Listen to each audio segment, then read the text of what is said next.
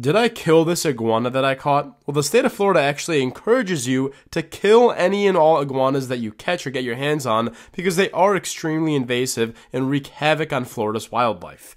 Now, did I kill this iguana? No, but I really should have. The thing is, I just wanted to make a funny video where I, impersonate that guy that goes into the Everglades and goes yoink. And when I put the iguana back on the tree to make that video, my yoink was not fast enough, and he just skedaddled away, and I never saw him again.